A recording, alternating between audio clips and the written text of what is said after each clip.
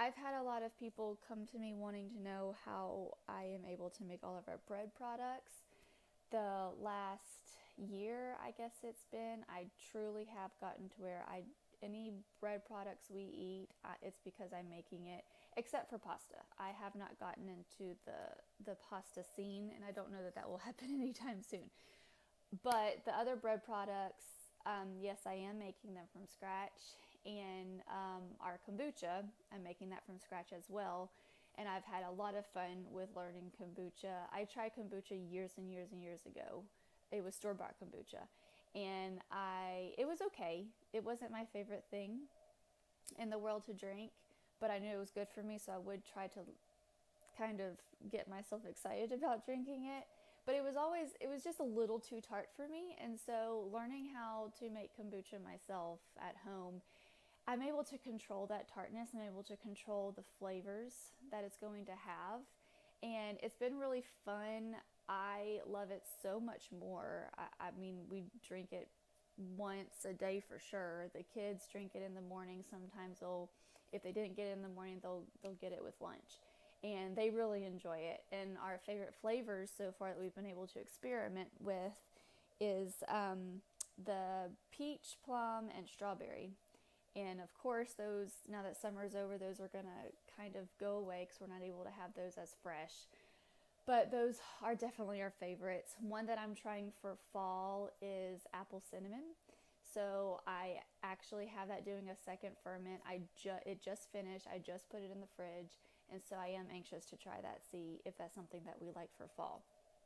But anyways, people want to know how I do that, and so I do have neighbors and friends. They'll come to the house sometimes, and we'll be able to spend a couple of hours on sourdough and show them how to do that, or even my breads that I make with active dry yeast. I've shown a few people that, but that's not always possible with people who are out of town or people who just have a busy schedule and trying to coordinate my schedule with their schedule to be able to come and see in person how I do it.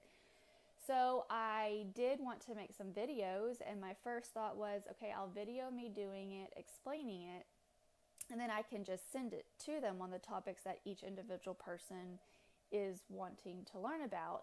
Well, the problem with that is, since I have my kids with me 24/7 and I have all kinds of other things going on, first, while I'm videoing it and trying to explain it while I video it, I'm interrupted like 1,000 times, and or there's like a fight going on in the background that I have to go address, and there was too many interruptions. It wasn't possible.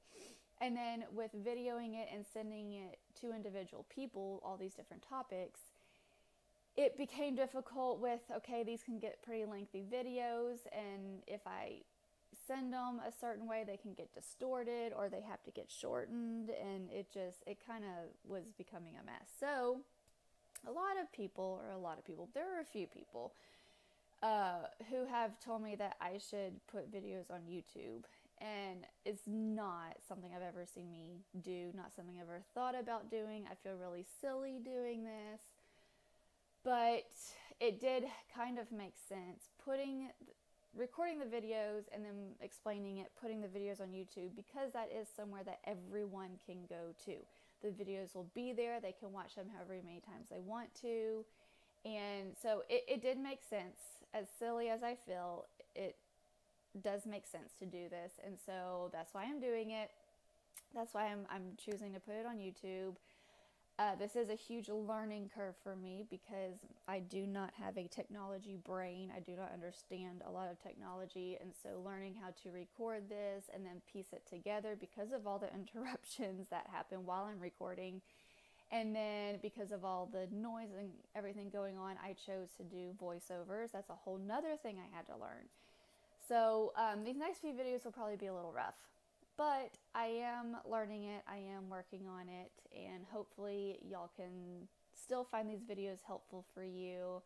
I am doing kind of daily life videos, so you can kind of see how, okay, I'm doing breakfast here, but then I'm also have bread going here, or I might be grinding the grain while I'm making breakfast so I can make bread while everybody's eating, that kind of thing. A lot of my videos and my most production time in the kitchen is done in the morning. So you'll probably see me in my pajamas. You'll probably see the kids in their pajamas.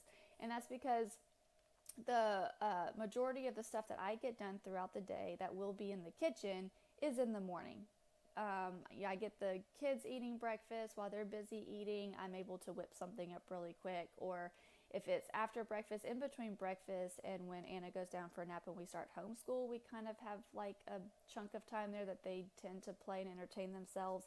And that gives me another chunk of time there that instead of getting dressed, if it's a stay-at-home day, I don't have to rush to get dressed. I do some meal prep or some bread work, or maybe, before I forget about the kombucha needing the second ferment, I go ahead and get it poured and done, set up to do the second ferment.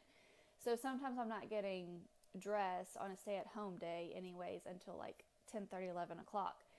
And so that's why you'll probably be able to tell that I'm in my pajamas, and hopefully that's okay, because that's just how it's going to work. But anyways, I hope these videos will be helpful. Aside from the day-to-day videos, I am trying to make videos that focus on a certain topic. So if you see me do something on the day-to-day videos and you're like, hey, I would like to see how she does that more in detail, just let me know. I know I'm trying to focus on bread ones. I'm trying to focus on kombucha ones. But if there's anything else that you see that you're like, hey, I would like to see her do that a little bit more, or a little bit more in detail, just let me know and I'll try to get a video made for that. So anyways, I hope y'all find these helpful. I hope this is what y'all are looking for in as far as me showing y'all how I do these things. And yeah, see y'all on the next video.